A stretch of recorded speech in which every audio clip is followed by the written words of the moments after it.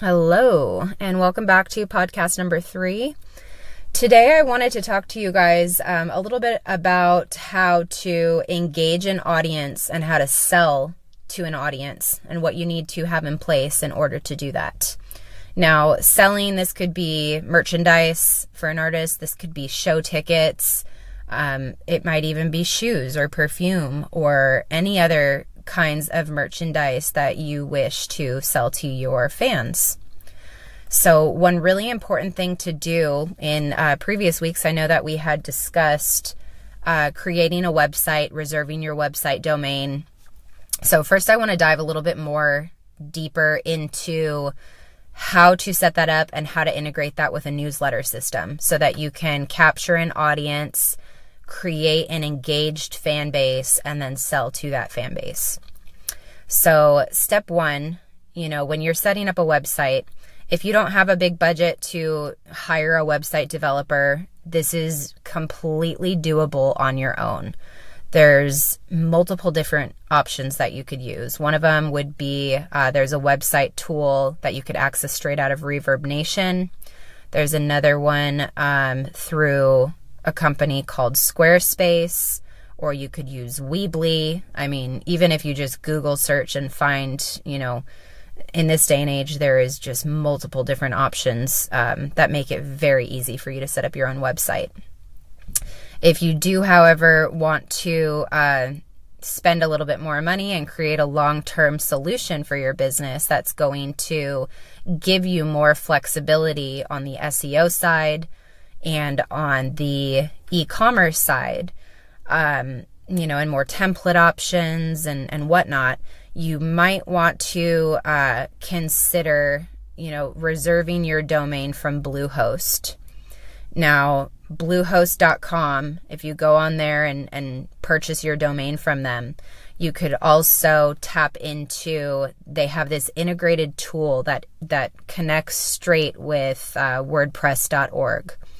And WordPress, if you're able to access it through Bluehost, that means your dashboard is essentially going to be built through a link right in there so that you don't have to go between the two different, you don't have to go through Weebly and then you have to go through WordPress. Like everything is just, it's all in one, which is really nice and easy to access everything that you need. Now, in WordPress, there's going to be different plugins. So they might, your dashboard is on the left. You might not see everything right away. You might have to go to plugins and search for Yoast SEO and activate that. And then you might need to search for a social media integration tool so that your social media feeds are, like for all of your Instagram posts, maybe you want them to show up on your website. Or maybe you need a media player to be integrated from Spotify. So there's a lot of different plugins that you can utilize and integrate into your website to make the most out of the content that you are going to make accessible to your fans, essentially. Now, another thing that you definitely want to integrate would be your MailChimp account. So there's a few different options when it comes to newsletters. I know that there's a newsletter sign up, again, just like there is a website feature in ReverbNation. So a lot of artists I've seen use the newsletter sign up through ReverbNation as well. There's Constant Contact, which is about $60 a month, and it's somewhat user-friendly. I have found it a lot easier to use MailChimp. So I would, if I had to recommend one of the two, I would say, set up a MailChimp account, integrate your MailChimp account with your WordPress account, and that way you could easily capture email addresses from your fans through your website.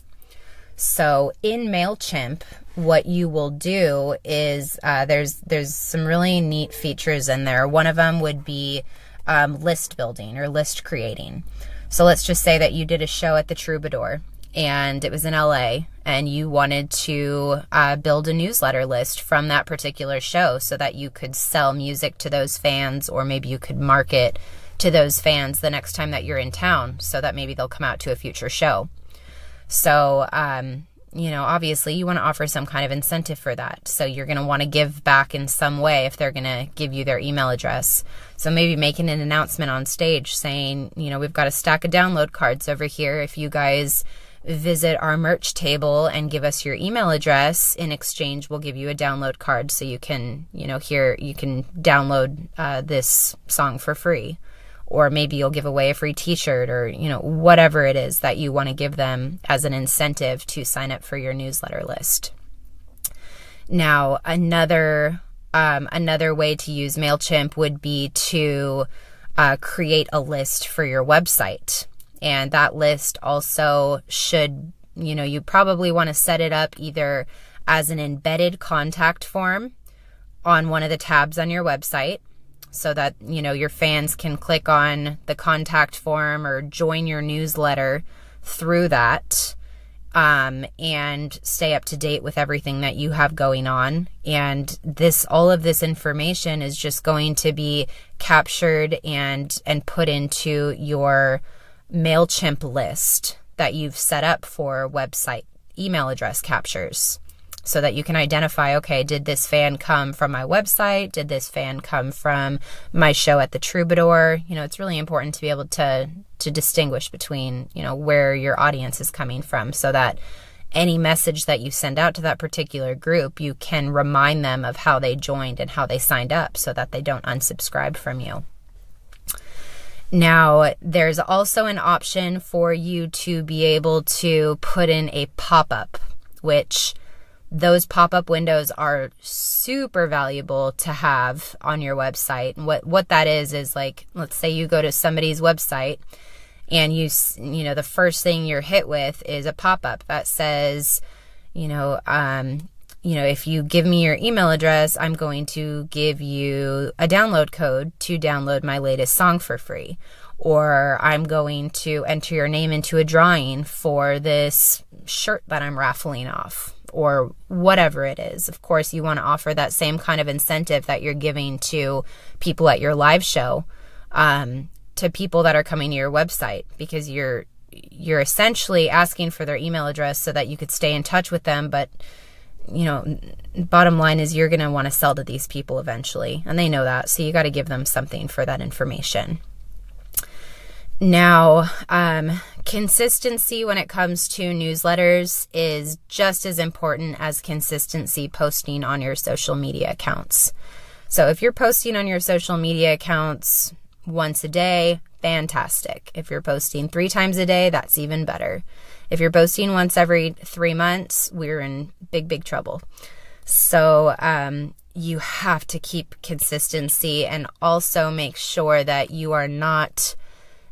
you don't want to create, let's say you're going to create a newsletter that you're only going to send out whenever you've got a new release, or just once in a blue moon. Like, I would highly advise against that, because people are going to forget about you really fast. They might join your newsletter, and then 10 months later you're releasing your first single, and they're going to be like, who is this person and why are they emailing me?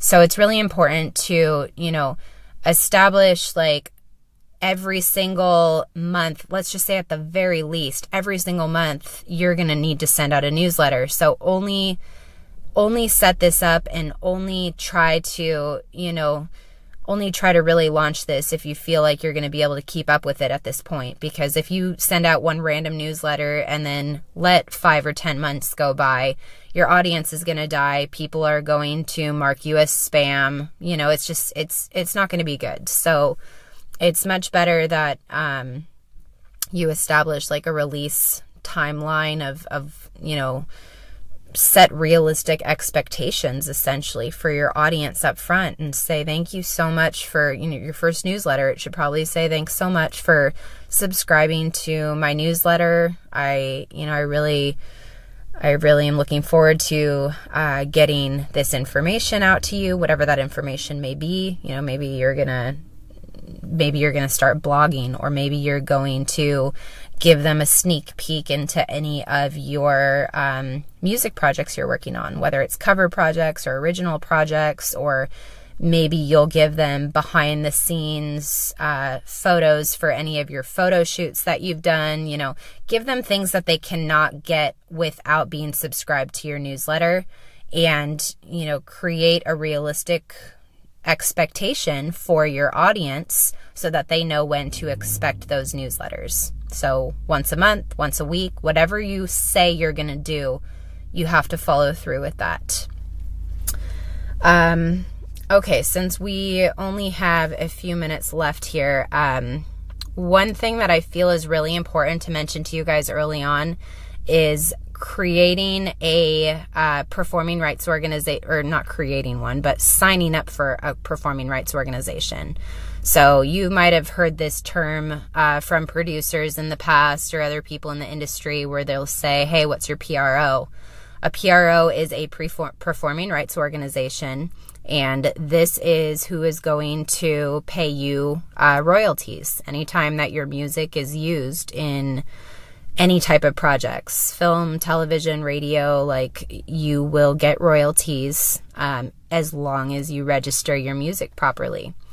So I would recommend the two PROs that most of my artists use are BMI or ASCAP. So you would go to BMI's website or go to ASCAP's website, and you would, you know, put in your information as a creator, establish a creator account.